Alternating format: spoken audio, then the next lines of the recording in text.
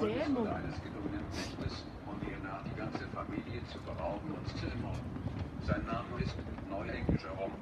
Für die Tragödien, die sich hier abspielen, soll die Geschichte... What on earth put such a notion into your head? Oh, no, I'm quite well, although I had a bad headache yesterday, she said. Matthew went to Bright River. We're getting a little boy from an orphan asylum in Nova Scotia and he's coming on the train tonight.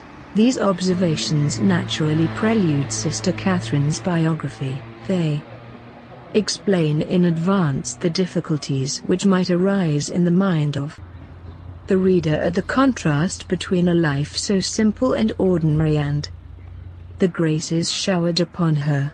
The state is commonly regarded as the highest form of organization. But is it in reality a true organization? Is it not rather an arbitrary institution, cunningly imposed upon the masses?